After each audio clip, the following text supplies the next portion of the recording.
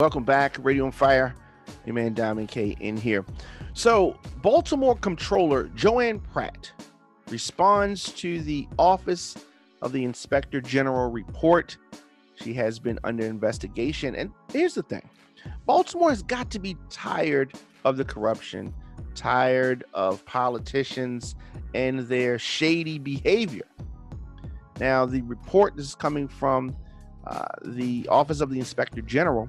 The report says that the comptroller failed to recuse herself on multiple votes on matters that she had a conflict of interest, things that she had some type of stake in.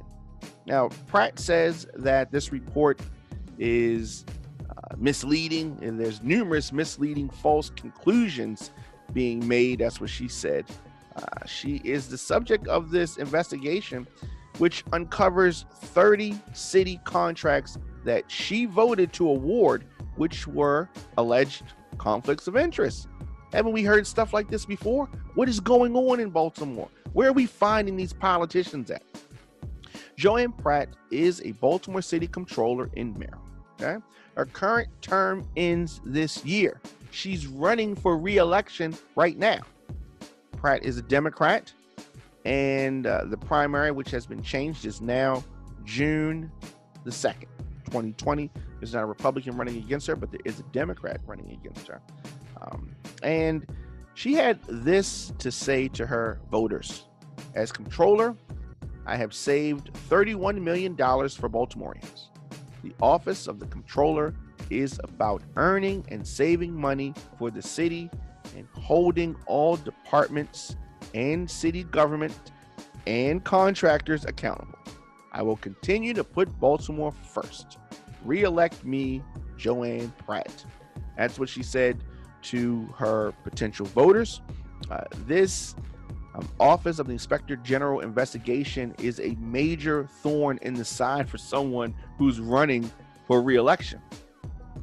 She released a statement, and she slammed the Office of the Inspector General, and of course she's not going along with that. This report claimed that these 30 different items that she voted on totaled $48 million. That involved organizations that Pratt had listed as groups on which she would have to abstain from voting, and that includes Bethel AME Church, where she is a member. So they're not saying that she took $48 million. They're saying that she was voting on things that, before the vote starts, way ahead of time, she's saying, I shouldn't be participating in this vote. And then she ends up voting, in favor of clearly. Pratt told 11 News that despite the fact that those issues were approved unanimously by every city agency involved and every member of the Board of Estimates, I accepted responsibility for my vote. So here she's saying that she didn't cast a deciding vote. So why are you coming down on her? Is basically what she's saying.